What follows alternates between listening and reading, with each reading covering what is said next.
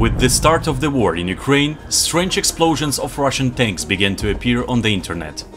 They explode as if from within, flashing like fireworks.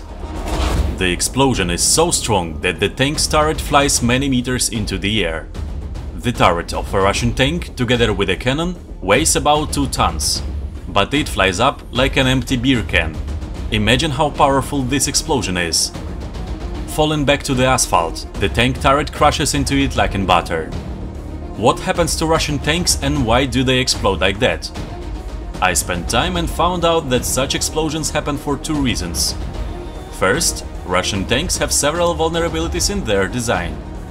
Secondly, this happens when they are properly exposed to the target weapon. A Russian tank can be destroyed either with a Javelin or NLAW anti-tank missile, or with a regular grenade, if dropped directly into the hull of the turret. Now I will explain to you how it works. We will look at both examples on real documented video footage. In general, the turret is the weakest point of all Russian Soviet-made tanks. At the moment, all Russian tanks are very outdated and inferior to Western-made tanks.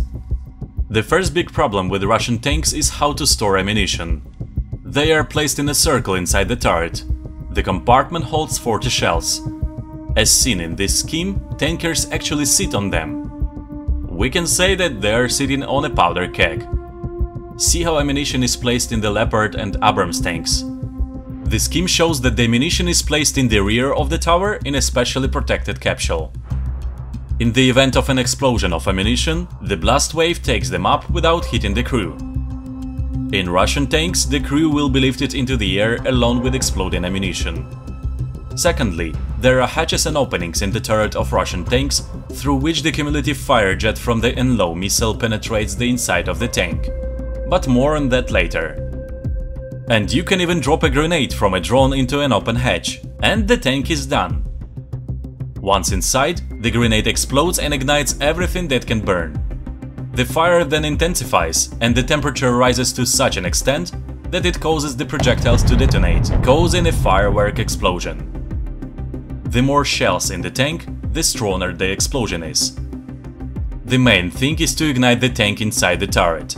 Then the detonation of shells is guaranteed. This can be done with both an anti-tank missile and a standard grenade. US Army War College professor Robert Hamilton says that the force of the explosion is capable of instantly evaporating the crew of such a tank. Look at this video.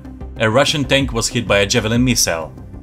The explosion threw the turret 50 meters into the air.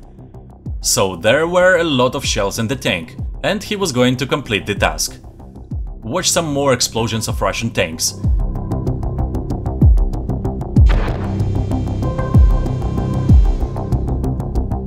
The impression is that the tank is torn from the inside. Tankers know what danger they are in. Therefore, they try to leave the tank at the slightest ignition and run as far away from it as possible, as we see in this video. The tanker got out of the tank and ran away. He knows what will happen next, and indeed, then the tank explodes. Crew survivability has long been a priority in American tanks, unlike Russian tanks. It's just a difference in the design of the ammunition storage compartment and a difference in prioritization. For Russia, people are the same expendable material as machinery. For Western countries, a person is a primary value. This also affected the design of tanks. Let's take a closer look at how the Javelin missile destroys a Russian tank. The front of the tank is very well protected by the armor of about 300 mm. Therefore, a frontal hit will not bring any result. Also, dynamic protection is often installed on the sides of Russian tanks, which reflects the kinetic energy of the explosion dissipating it. Therefore, breaking through the tank directly in the front or from the side will be very difficult. But all Russian tanks have a very vulnerable upper part of the turret, even with dynamic protection. The armor here is very thin, and there are holes and slots in the turret. The Javelin missile is specifically designed for this occasion. After the missile is launched, its engine is turned on and it rises up to a height of 150 meters. Further, with the help of gyroscopes and engines of the control system, the missile is aimed at the target along the desired trajectory so that the missile hits the tank almost vertically. This is very clearly visible in these video frames. The missile strikes the upper part of the combat vehicle. An explosion and detonation of ammunition in the tank occurs instantly, and the turret is turned down with great force along with the crew. In this case, the crew of the tank will not even have time to understand what happened to them. The British NLAW anti-tank system works in an even more elegant way. The missile flies over the tank's turret and explodes, hitting the tank with strong flame jets. This fire quickly penetrates the smallest gaps in the turret of Russian tanks, causing a fire inside the tank. A fire inside quickly leads to the death of the crew and the explosion of ammunition. Then the same thing happens. The turret is turned off the tank. By the way, the Russian command tried to protect its tanks even before the invasion of Ukraine. A special metal grid was welded onto the tanks, hoping this would help. But the practice has shown that it is useless, especially against the NLAW missile. The flame jet easily passes through the grid. Only complete sealing of the turret could protect the tank from such a missile, since the fire, under high pressure, can penetrate even the smallest cracks. A fire catches the inside of the tank turret, which under the influence of the airflow flares up, increasing the temperature. And this leads to the explosion of shells. And here is how tanks are destroyed with a conventional grenade. Soldiers often leave tanks with an open hatch in the turret on the battlefield. In this case, we see an abandoned Ukrainian tank. For those who do not know, this is the same Soviet-made T-72 tank that Russia uses. Both Ukrainians and Russians have learned to drop grenades from drones very accurately.